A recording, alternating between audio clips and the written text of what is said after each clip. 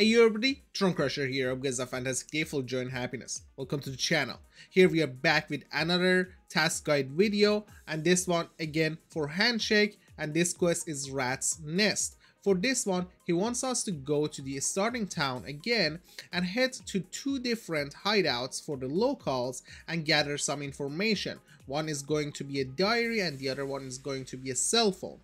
And for these two, bear in mind, my faction is Crimson Shield, so your locations could be a little bit different, but one of the hideouts is in the southwest part of the town and the other one is the southeast part of the town. Since all of the towns are the same, but based on your faction, it could be differently rotated. Maybe it says northeast or northwest. For me, on the Crimson Shield is southwest and southeast.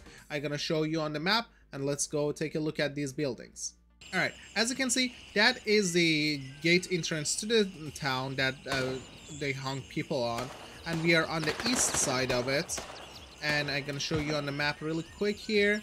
We are right here, and the building we are looking for has a red roof on the east side of the entrance. And you can come here. There's usually AIs around it because it's a hideout, so you need to clear them. There's one right there. One down. The second one. There could be a couple more. Just clear it. Be careful. And as soon as you want to go inside, also there's the gang sign on the building. You can find it. You want to go inside, and on the main room, on this table, there is a diary. You grab that. Make sure you put it on your secure container. That way, if you die, you still can turn it in.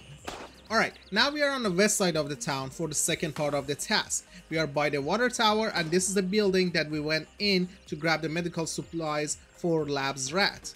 We are right here. I'm gonna show you on the map again. This is the building we are looking at right here, and right outside of it, you see the gang sign. There is AIs around, so you need to clear them again. I just killed a couple of those right there, and we just want to walk inside, and you want to go inside this building with the sign again on it.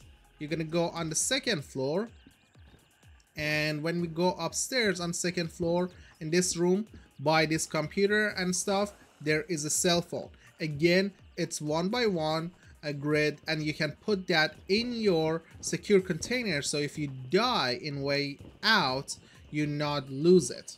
And from here you can head out to the Charlie 2 landing zone and call in your helicopter and go back to base. I hope you guys found this guide useful. If you did, please make sure to like and subscribe to the channel for more content like this. Also, don't forget to ring the bell so you're not missing the future guides on Gray Zone Warfare. For more Boys content, check out my TikTok, and to stay connected, join my Discord channel. We can run some raids together. With that, hail to you who support this channel. May Thor watch over you. Until next time, take care, stay awesome, and I see you in the next one.